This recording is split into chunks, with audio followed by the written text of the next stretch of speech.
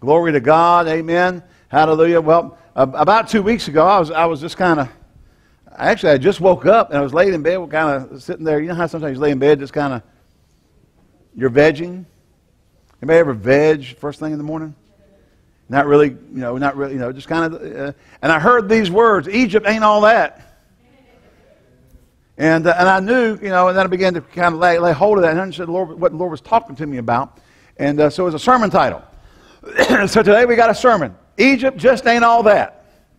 Now, don't get upset. Don't be offended if you're in Egypt or if you're an Egyptian. It's in reference to the symbolic meaning of Egypt. And then that is the place where Israel came out of the place of sin, where Israel came out of the place of bondage and captivity. And so that is the reference point to this. It is not about modern day Egypt. I'm not trying to make a statement about that. We probably could, but we're not going to. Hallelujah. This is in reference in biblical terminology and in biblical reference and allegory about the place where Israel came out of bondage. All right? So, everybody say that Egypt just ain't all that. Hallelujah. All right. So we know the story. God talked to Abraham and told him that the nation of Israel would go into captivity. They did for 400 years. And after 400 years of bondage, he raised up a deliverer. And, and I love the movie The Ten Commandments by Cecil B. DeMille.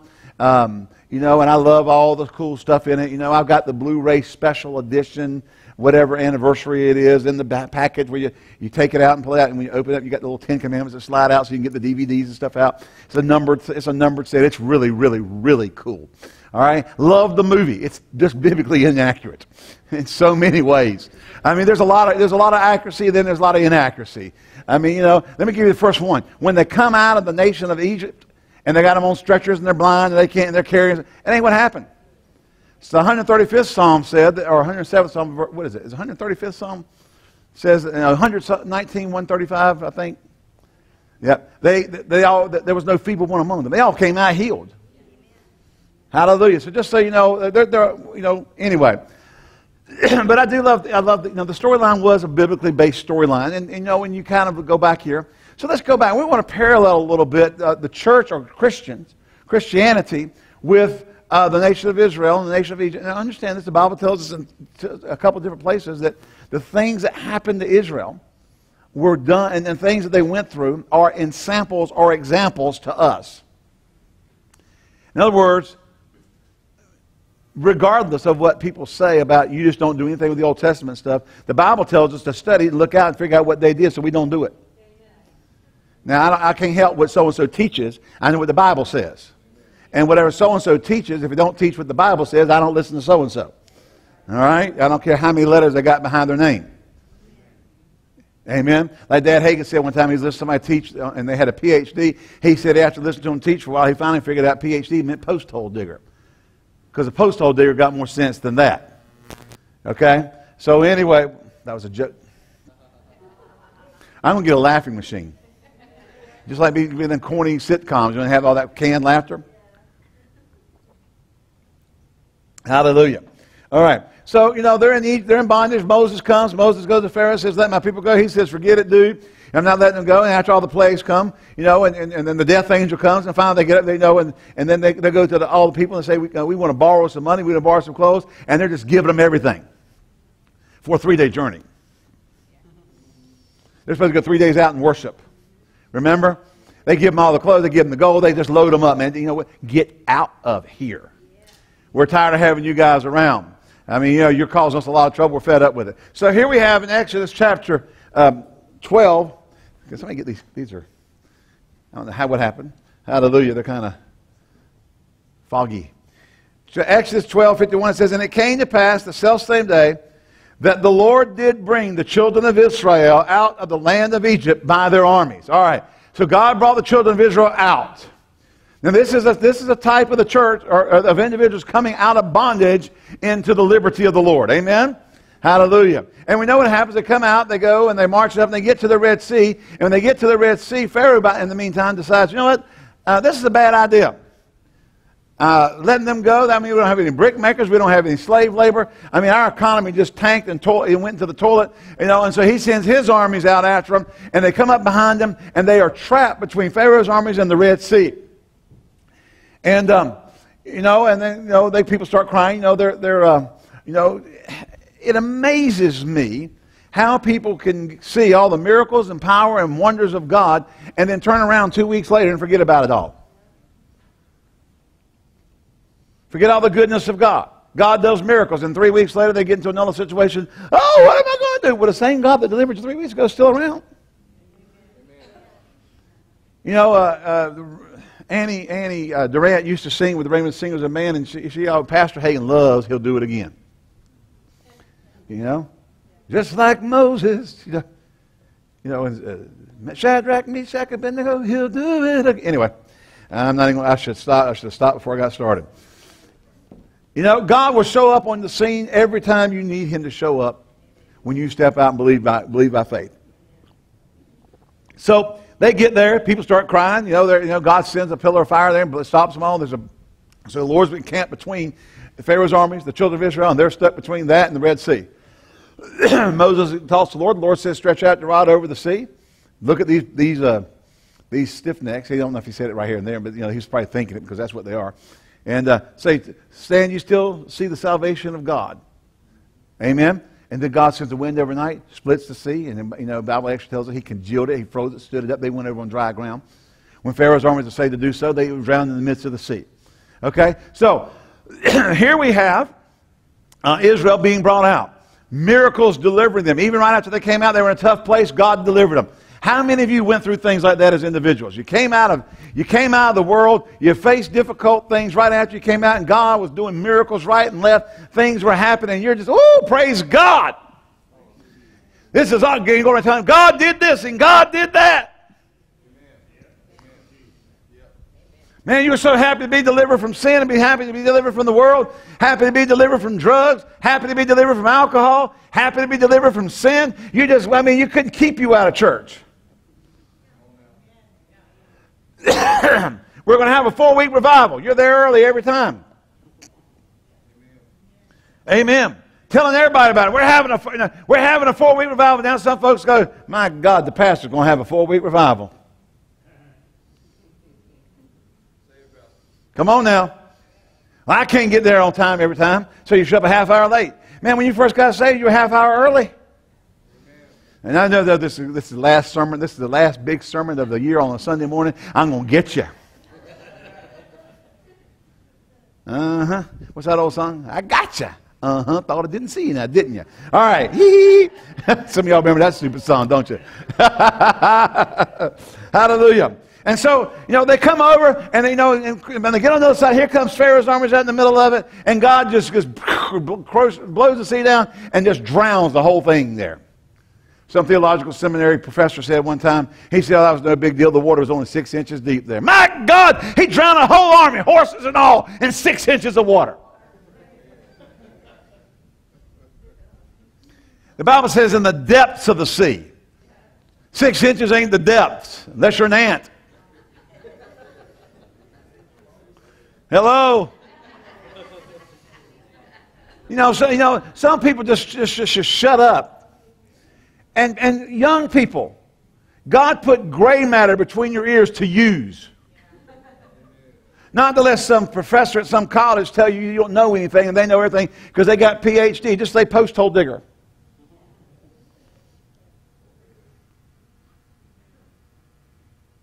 Hello? Don't think that they know everything just because they got a degree. Some folks are educated beyond their intelligence. I've met them. I've talked with them. Just because they memorized real good, they were able to get through and get that little piece. And I'm not knocking education, but when education supersedes spiritual wisdom and understanding the things of God, it's useless. Amen. Hello? And actually, watch, there's a spirit that goes with it. That went over big. I've got my master's. I'm not, if I would just sit down and write a dissertation, I could have my doctorate. But, Brother Bill wants me to get my doctorate. Hallelujah. I'm going to get dragon. I'm going to speak my doctorate. Hallelujah. Anyway. So after they all got drowned in the middle of the sea, we pick up here in Exodus 15. We're going to read 21 verses. We're going to read a lot of Bible reading today because let the Bible tell you a lot of stories here today. All right? Then sang Moses and the children of Israel this song unto the Lord, and spake, saying, I will sing unto the Lord, for he has triumphed gloriously. The horse and the rider are thrown into the sea. Remember that song? Well, that's where it comes from. Hallelujah. The Lord is my strength. My song has become my salvation. He is my God. I will prepare him an habitation. My Father is, as fathers, my Father's God, and I will exalt him. The Lord is a man of war. The Lord is his name. Pharaoh's chariots and his host hath he cast into the sea. His chosen captives are drowned in the Red Sea. The depths have covered them. They were covered. You can't get covered in 6 inches of water. Hello. They sank into the bottom as a stone. Thy right hand, O God, has become glorious in power. Thy right hand, O Lord, has dashed in the pieces the enemy. And in the greatness of thine excellency thou hast overthrown them that rose up against thee. Thou sendest forth thy wrath, which consumed them as a stubble. And with the blast of thy nostrils the waters were gathered together. The flood stood up as a heap. The depths were congealed. That means frozen. In the heart of the sea. The enemy said, I will pursue and I will overtake. Oh, thank God. I said, thank God. The enemy might say, I will pursue and I will overtake, but God's got a plan for the enemy. I said, God's got a plan for the enemy. Can you say amen? Amen. I will divide the spoil. My lust shall be satisfied upon them. I will draw my sword. My hand shall destroy them. Thou didst blow with thy wind, the sea covered them. They sank as lead in the mighty waters. Who is like unto thee, O Lord, among the gods? I want you to mark that right there. Who is like thee, O Lord, among the gods? Who is like thee, glorious in holiness, fearful in praises, doing wonders? Thou stretched forth thy right hand, the earth swallowed them. Thou in thy mercy hast led forth the people which thou hast redeemed. Excuse me. Hallelujah. Feeling just a little bound up this morning. Hallelujah. And they're just going to be honest with you. It's got to go this morning. Hallelujah. Woo! Glory. No. All right.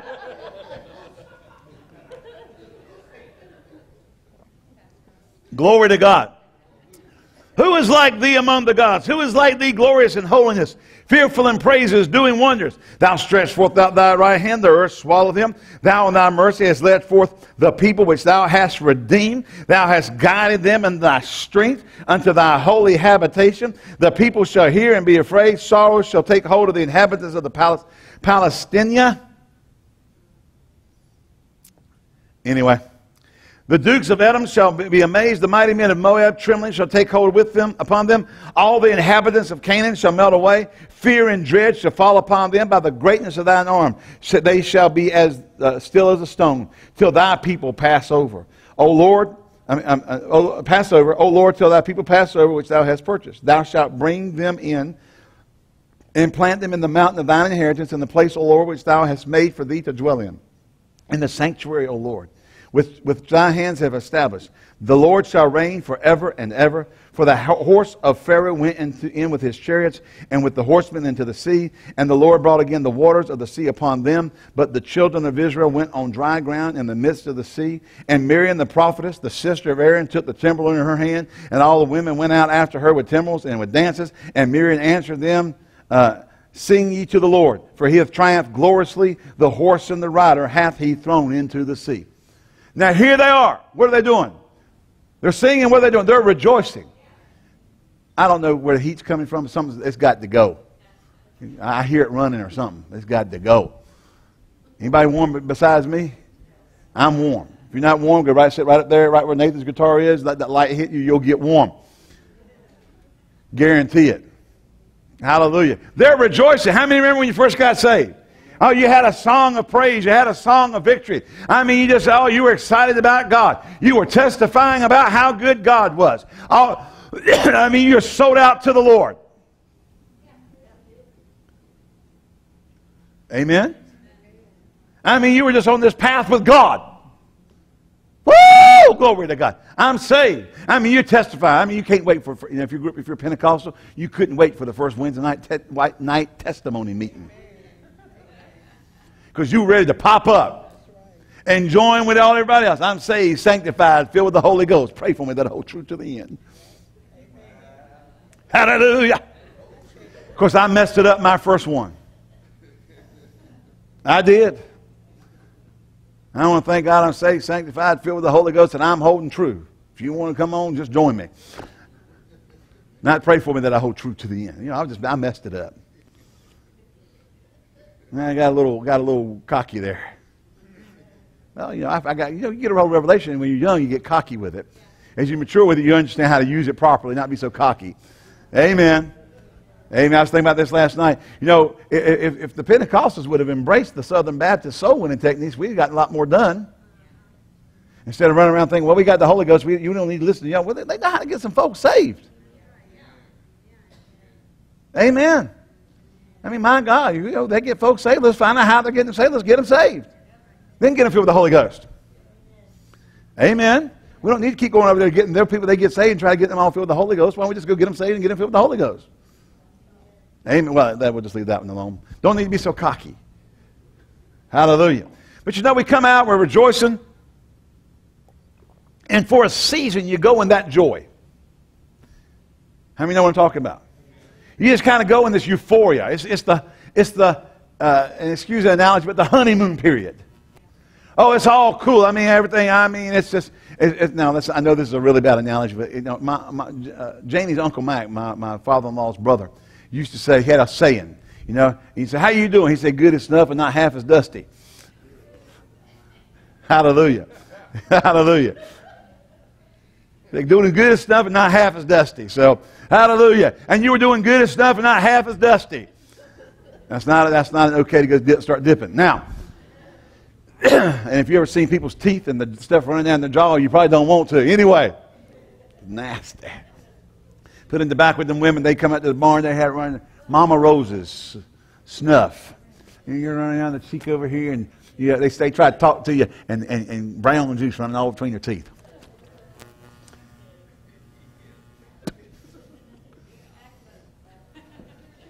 Now, there's some churches that had the spit tunes in the churches. The Primitive Baptists used to have the spit tunes right there in the church. They're sitting there.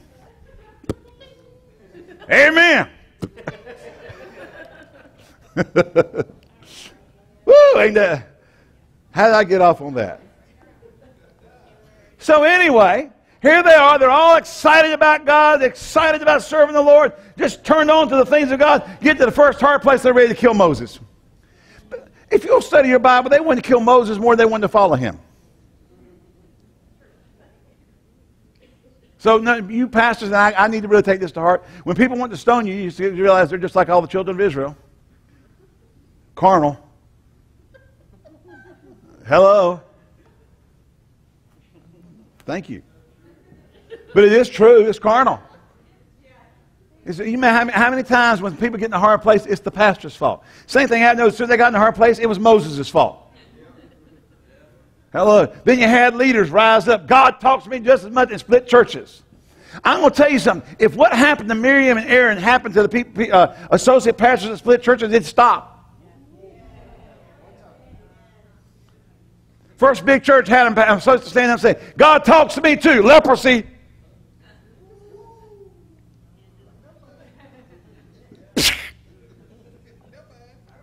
Hello? And now, the person you were murmuring against and speaking against and being critical against has got to pray for you to get restored. You go study it. Moses had to pray intercession for her to get to, but she had to go spend 7 days outside with leprosy before God let her back in. And listen, God didn't argue with them about the fact he spoke to them also. He just said, yeah, I speak to you, but I speak to Moses face to face. You know what he just told them? You ain't all that. There's a lot of you ain't all that today. And so Israel comes out, and they get to a tough place. The waters are bitter, and God, they start murmuring, and they murmur, and they just murmur. Then Moses go up into the mountain for 40 days. He's up in the mountain. It took them 40 days after him going up in the mountain, just up in the mountain, 40 days. And they backslide. I ain't talking about sliding back just a little bit.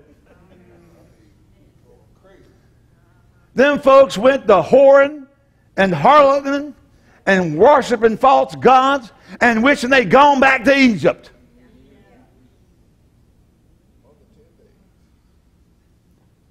Hello. Now they just got through singing, "The Lord has triumphed gloriously. The horse and the rider are thrown into the sea." 40 days later, "Oh God, I wish we could go back to Egypt." I want to tell you something, folks. Egypt ain't all that. Now go back and think about what it was like when you were in the world. When you were drunk, when you were high, when you were womanizing, when you were whoring around. I don't know how else to say it. I mean, you know, I guess we could dress it up a little bit. Skanking around. Anyway.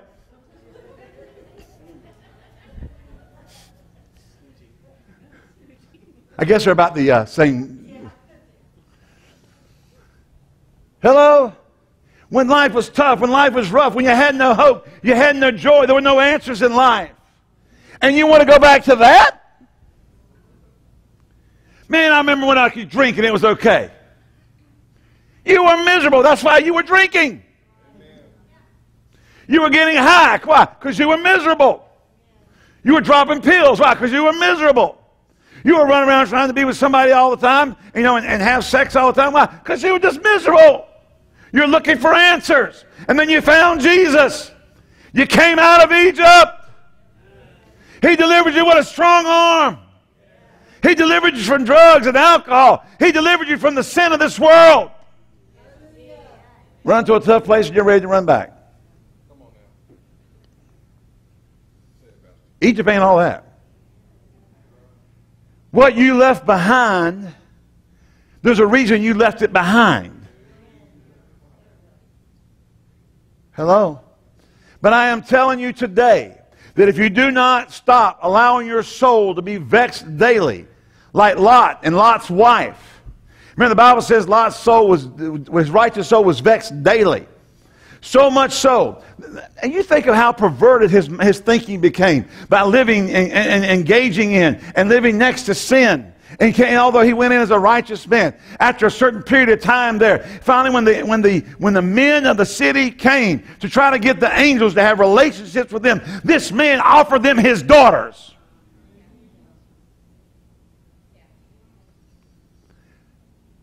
You come to my house, get my daughters, and we got a little thing called a scoop.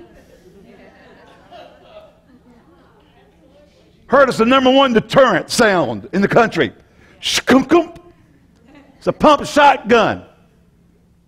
You come out to my daughters,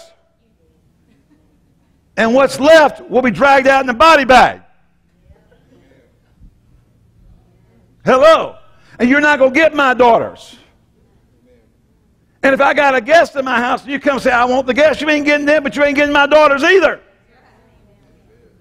Talking about the perverseness. What happened? His soul got vexed by living next to that sin and just yielding to that sin and not letting sin be next to him all that time. And it's okay.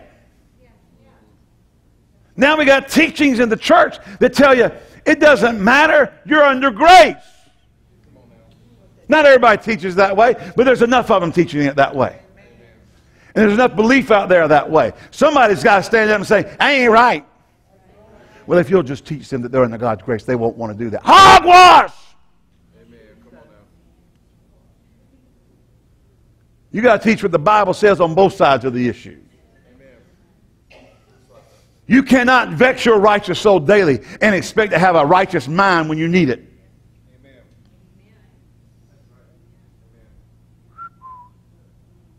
The Bible says, receive with meekness the engrafted word of God, which is able to save. The same word so that we use when talking about being born again, but the word has a bigger meaning than that. It also means it brings a restoration to the soul, a renewing to the mind.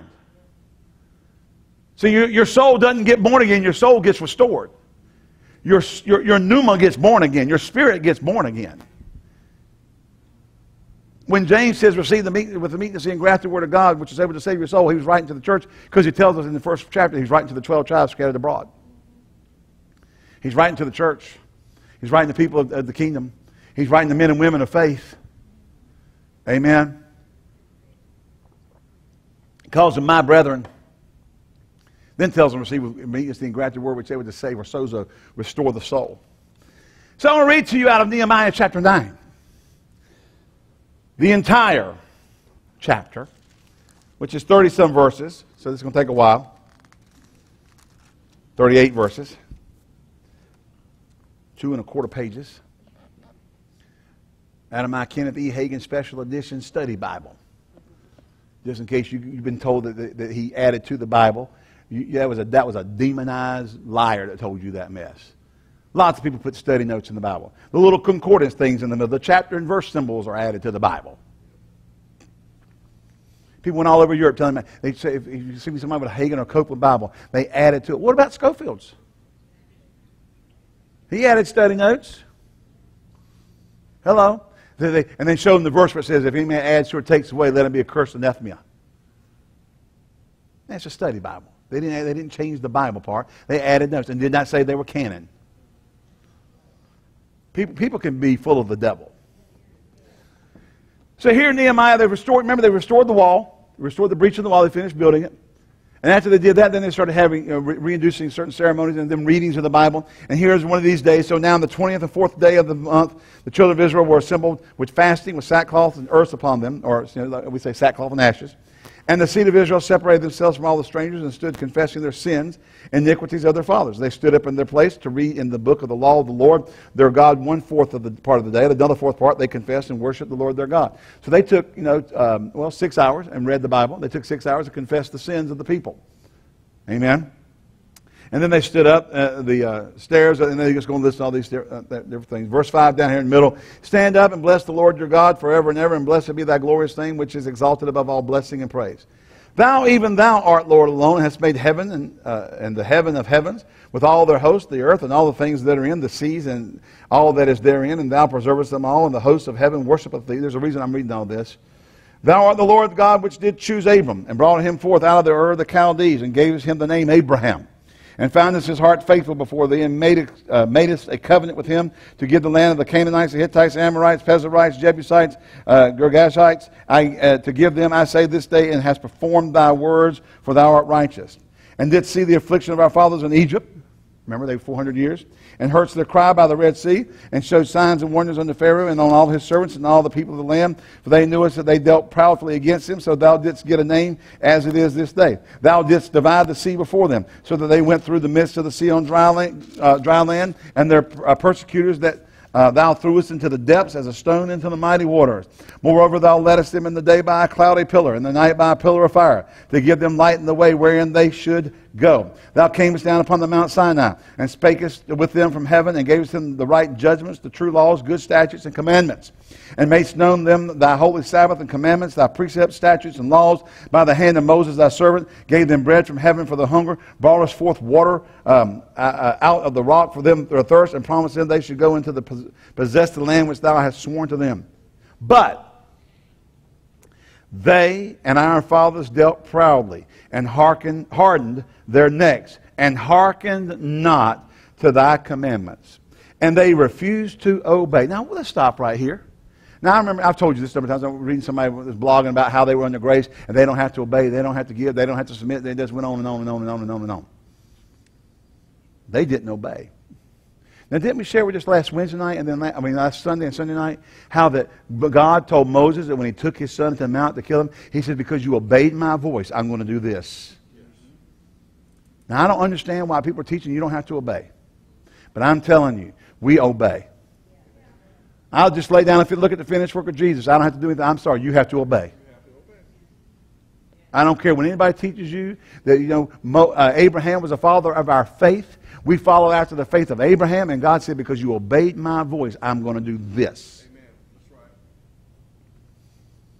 We obey God's voice.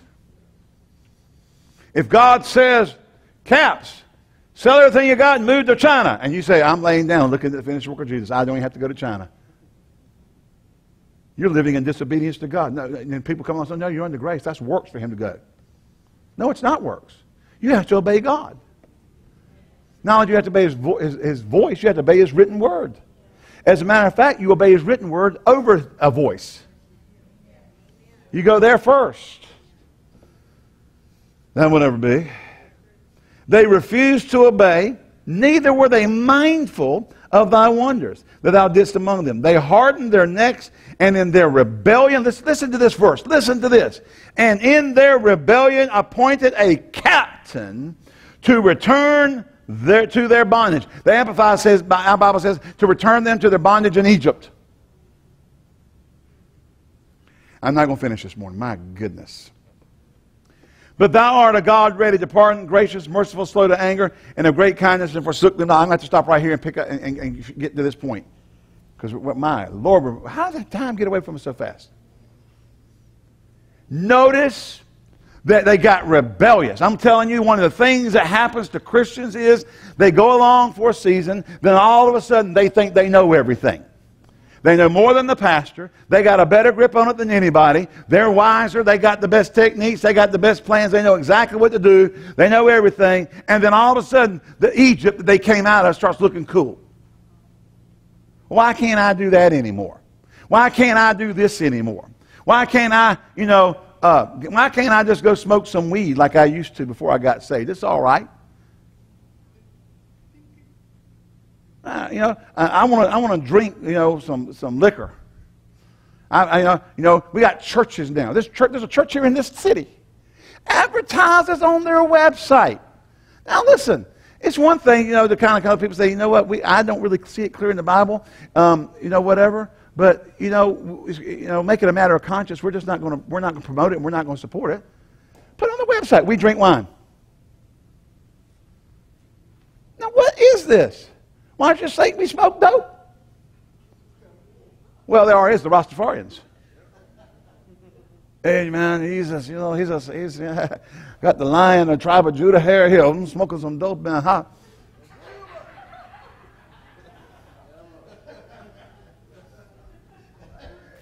Man, when I smoke the dope, I get in close with God.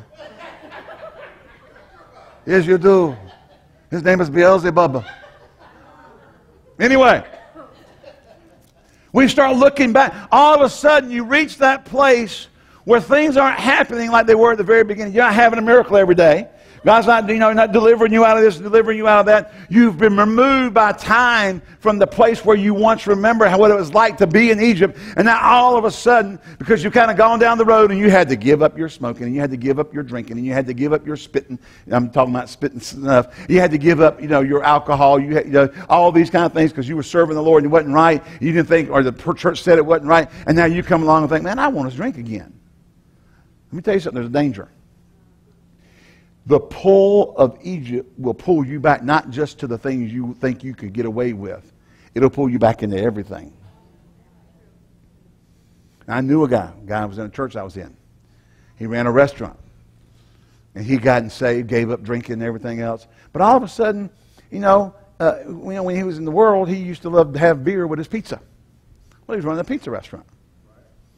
And so he thinks, well, you know what? I'll drink near beer. Non-alcoholic beer. Supposed to have the flavor with the alcohol removed. He's going to drink near beer. Start drinking near beer. Next, you know what he's drinking next? He started drinking beer. You know what happened next? He backslid. Not serving God, not coming to church.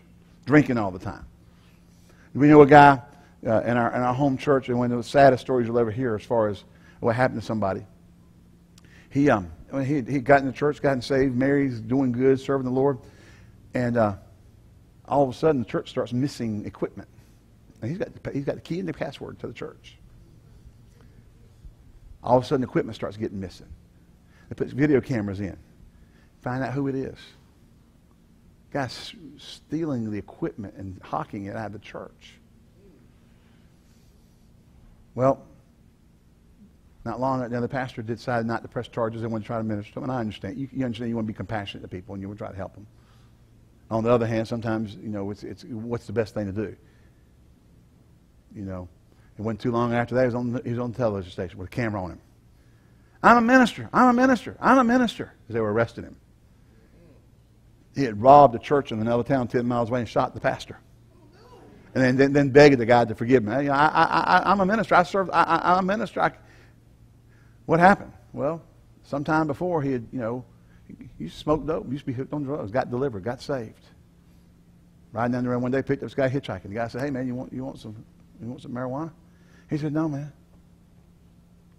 The guy kind of finally, he had been going through a little bit of a rough time.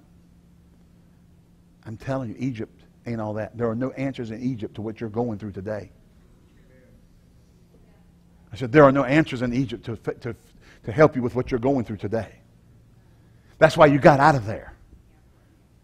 That's why you left there. And I'm going to say something else. Just going back and doing the things you used to do so you can be socially cool with a lot of people. If they're not saved, they're in Egypt. They're Egyptians. You are there to minister to them, not be like them. Amen. Not hang out and be cool with them. You're there to be a light to them. Not to be like them. They need to want to be like you. Well, what happened? So you find this guy kept kind of, man, you sure? He said, yeah, he took one hit, took one smoke. And all of a sudden, he turned his life and ran straight into Egypt. I was smoking dope, started doing some, I think, crystal meth. Started doing some other stuff.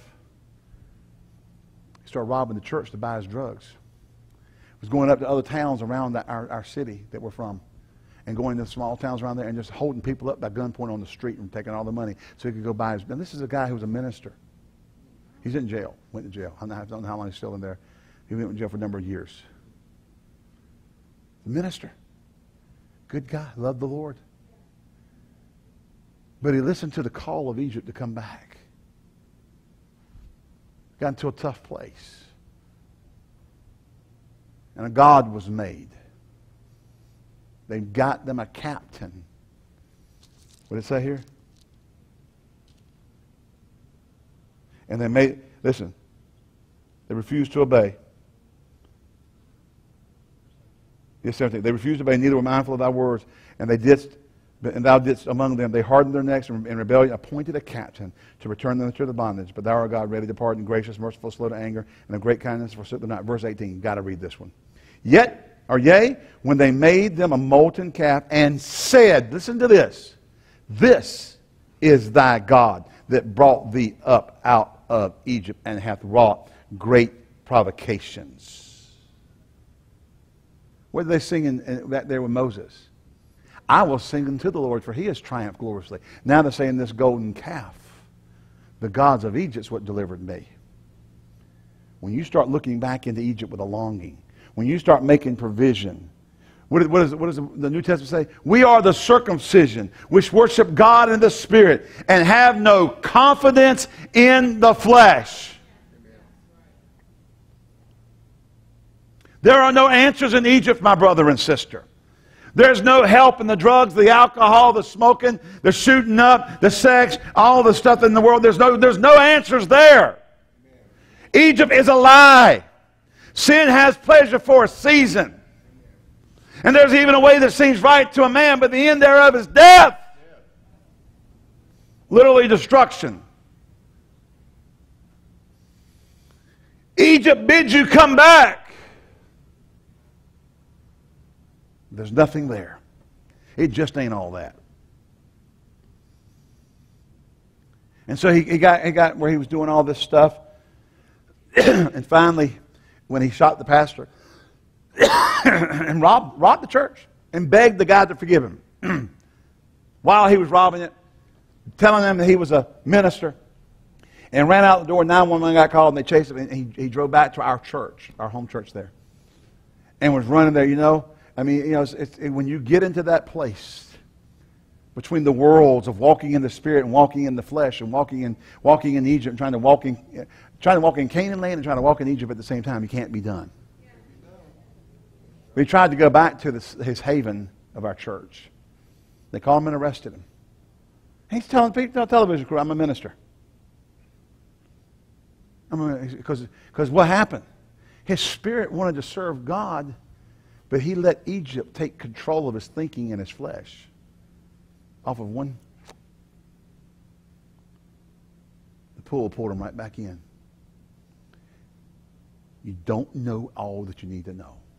You're not more whatever than the pastor. I got it figured out better than the pastor. No, you don't. Why? Because I'm anointed to do what I'm doing. You might have more knowledge than I got, but I got the anointing to do what I'm doing. And that's the factor that separates everything. When I'm outside the anointing, you might know more than me. But the minute I step into the role as pastor and the anointing's on me, then that's just, I'm above everything. Not me, the anointing on me. That is what's ministering to you, not Ed Taylor. The anointing's ministering to you. Well, you may think you got it figured out. We might sit down and have a discussion. And in the natural, you might have more arguments than I got in the natural. But I'm telling you, the minute I step into the anointing's got more anything than you got. Well, I'm anointed too. Yeah, don't watch that, Miriam.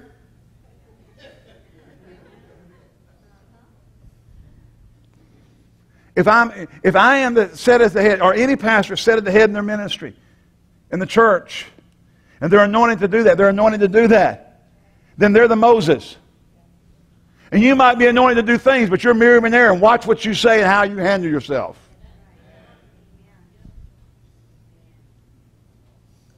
Hello? And I'm going to say something. I know this, but I'm old enough to say this and get away with it.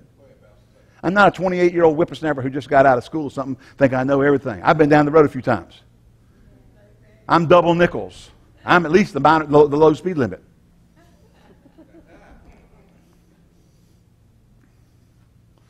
You don't have the same anointing I have.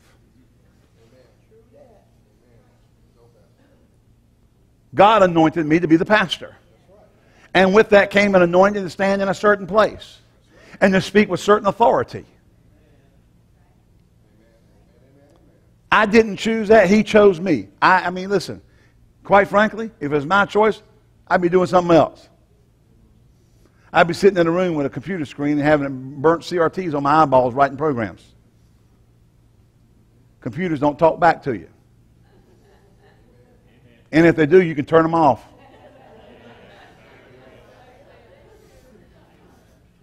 Hello? I got a smart computer. Yep, click, you're off. You know, like that, I can just unplug you. You're off. I can't unplug you. If you talk back, I got to deal with it. But what I'm saying is that, God chose Moses. Think about it. Moses was probably not the most eloquent of speech man. He stuttered. He had a speech impediment. As a matter of fact, Aaron actually did the talking while Moses stood there. But when it came to God talking to Aaron, Miriam, and Moses, God talked to Moses face to face. Let me put it to you in language you understand. He was the big dog. You watch out for that spirit of Miriam that comes on people that say, God talks to me too. That's never an argument about that. But the attitude behind it, that he talks to me too, and I got the right to say what I want to say and how I think it ought to be done, and if you don't do it the way I want it done, I'm leaving and going somewhere else. Now I'm going to say something. You better watch it, because we're coming into the end of the age, and there's going to be less latitude to walk in rebellion and murmuring than there has been. We need to get the right heart. We need to get our eyes off of going back to Egypt. We need to shut the door on the voice of Egypt and get our eyes on the purposes of God. And I'm saying this because I love you. God, listen, this is not a message I made up. God gave me the message. I didn't sit around, I'm going to get these people this week. God woke me up and I'm laying there minding my own business, and he gave me this. Thinking, Lord, why don't you give me one of the messages that everybody just runs in and just throws money all over the place? I really don't think that. It'd be nice to have the money to do things we need to do, which we're coming into that. We're a base. We're coming out of debt. Finances are coming in. More people are coming in to get the job done. We got things to do. But it won't be done because we compromised. It won't be done because we sold out to a message that tickled people's ears. It'll be done because the Lord brought the people and we did what we were supposed to do. And in obedience to that, God honored it. We've gone through the tough places. My God, we've gone through the tough places.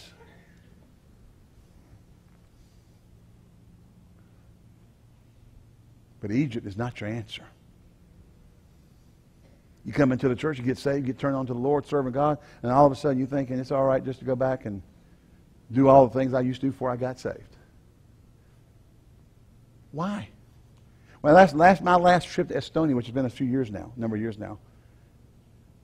All the guys, I went around and preached for people I taught in Bible school the very first year they were so excited about God. It was right after communism had fallen. They started the Bible school. These people were so turned on to God. I mean, they just loved the Lord. I mean, when I'd preach, they'd come out of the windows of the other units in this office complex. Really, I say office complex. It was built. This building's 600 years old. We're in the old town square. They had the windows open because the heat, one heat had put heat in, radiator heat, and it was run off the whole thing, and it got hot. The only way to cool it off was open the windows. And I'm preaching like a crazy man. See, Estonians weren't like that anyway. And they're coming out on the balconies of the other office, or whatever they turn in offices on the other side, which is about 30 feet, waving, telling them to be quiet over here. And I thought they'd been, preach harder, preach harder. Yeah, glory to God. And I went for it some more. I think finally I went like this and walked back in and went, preach for yeah, glory. I went back the last time I was there, going around with different ones, going and ministering in their churches.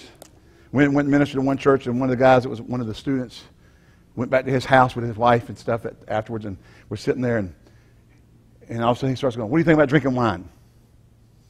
Their whole mantra, all it had become, all they wanted to talk about, all they wanted to preach on, all they wanted to talk about when they got together was it okay to drink wine? Because they wanted to drink wine. That's all they could think about. Egypt's calling you. Not just wine, other things. I'm just saying this was what their big deal was. Now they don't preach faith. They teach that faith was out of balance. These are people who were on fire for God, turned on to the things of God. And now they've gotten intellectual about that faith stuff, and they've backed off of it. And they just teach people it's okay to drink wine. And all I got to ask you as a question is this: why? What is so awesome that you've got to do that?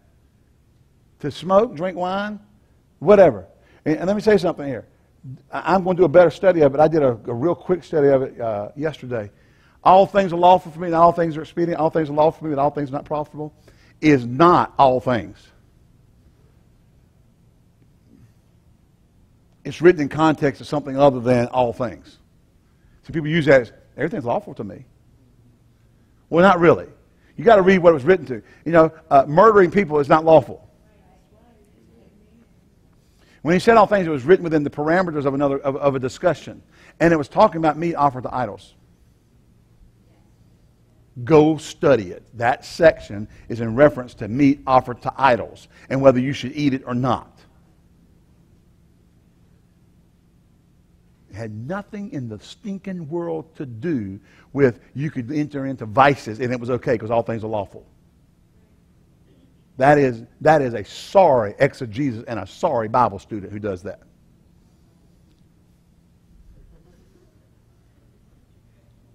We got to be better Bible students than to take things on the surface and use them to support our flesh. Egypt ain't all that, honey.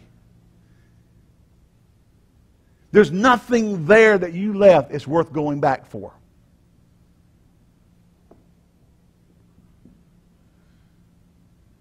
Had Adam just got rid of Eve, God could have used the other rib and evened them back up.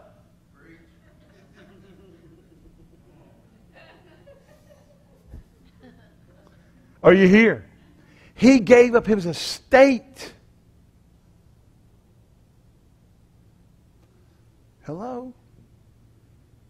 Are y'all here? God could have put him back out, taken another rib. Hello? There's nothing you've left.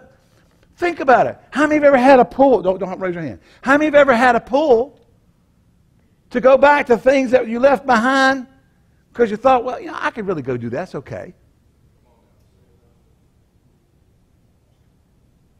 You know, God don't care if I do this, do that. I think we ought, instead of trying to figure out what we can go back and live in, we ought to be seeing how far we can get away from. And how close to the Lord we can get. I'm as close as I can get. He's on this. And now listen, folks, those are little cute sayings we give that don't really bear the truth. Because the New Testament says, draw nigh unto me and I'll draw nigh unto thee, says the Lord. He may be living in you. You may be the temple of the Holy Ghost, but he has a lot of things to say about what you do with that temple. And I'm going to have to wait until next week to do it because I can't finish it this morning, or we'll be here till 4 o'clock. And I don't know if we're going to finish it on Tuesday night because usually we reserve that night for one. But I may finish it Tuesday night. I don't know. But he's just not all that. The Spirit of God, there's a voice going out into the church today, and there's other people rising up. And they're beginning to speak. Hello? And people are beginning to say, you know what, this is wrong. We shouldn't be doing this. We shouldn't be living like this. This is out of balance. This is an error. We can't keep doing this and expect God to move in the church. People are beginning to realize that the watering down of the truth of the gospel and giving people liberty to live any way they want to live and to do anything they want to do under the guise that God doesn't care is hurting people and not helping them. Amen.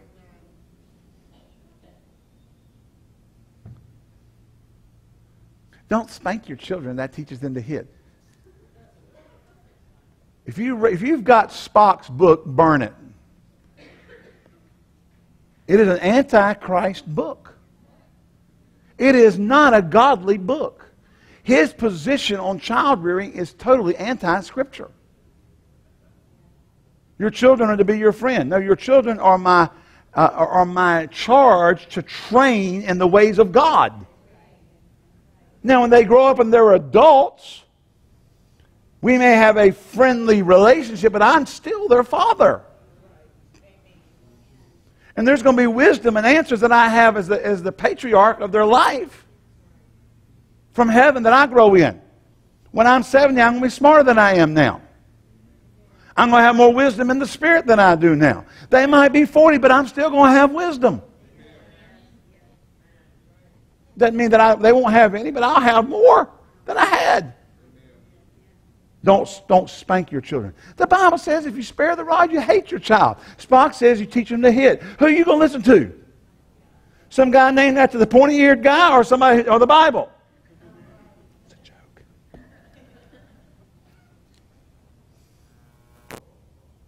Hello? Don't break their spirit. The rod of correction drives rebellion far from the heart of the child. You need to break that spirit that's rebellious. If it's rebellious, it's got to be broken. It'll cause them trouble and misery later in life. We just found out, that the Army now has stress cards for boot camp. Yes, you get a red card when you go to boot camp. And if the sergeant gets in your face and you get stressed, you hold it up because you're stressed. And he has to back off. Oh, no, we're not kidding. Are we kidding? They're doing the Air Force for years. I'm stressed.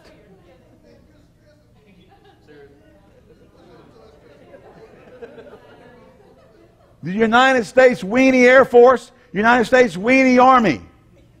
What are we doing? I know Darian's not a weenie. Okay. Huh? No red cards. He knows a drill sergeant at the Army told him, well, as a former drill sergeant, I'm stressed.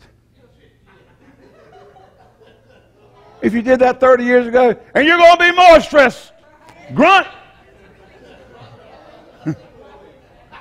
Joe, can you imagine pulling out a red card in boot camp?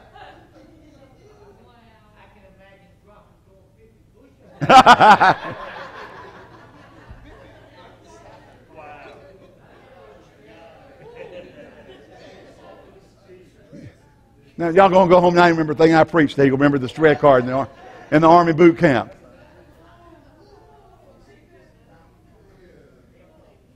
This is what happens when you try to follow social experimentation from intelligentsia who don't know what their head from a hole in the ground in different areas of life. We can't listen to them. We got to listen to the Bible. And the Bible says, come out from among them and be ye separate and touch not the unclean thing. So we're to act like the church and not try to act like the world. We got to be like the world to win the world. Hogwash. Baloney. Bunk and Tommy rot. And a few other things.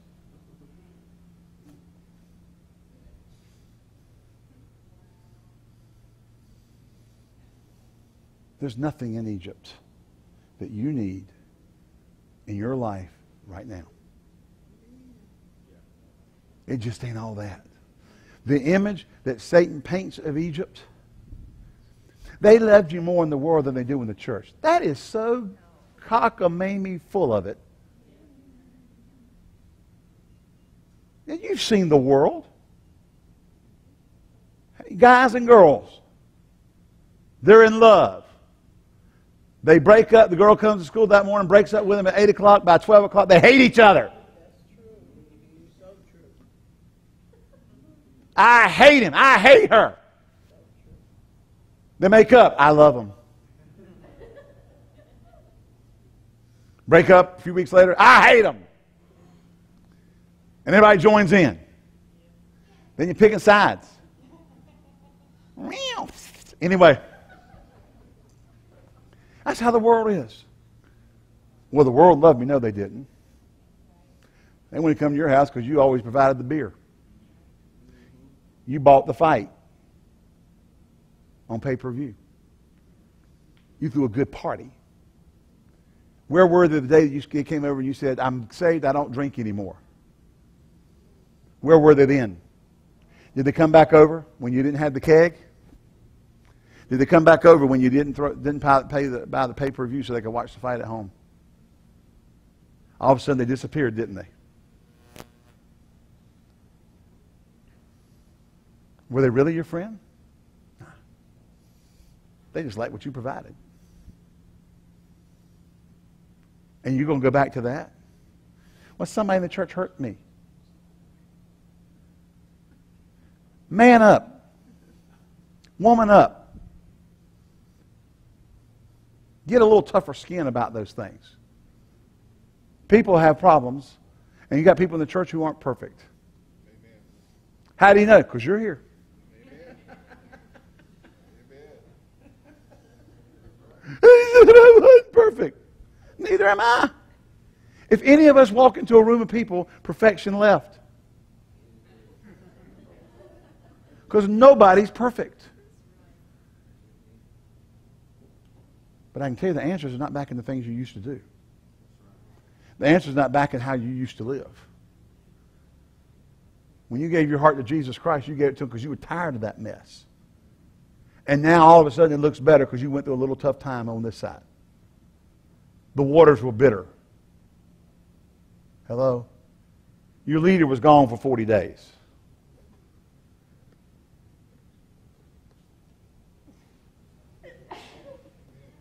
And we'll finish next time. Amen. Father, we thank you for the word. We thank you for this time together. We're not going to, say this with me. Say, Egypt, just ain't all that. It doesn't hold my answers.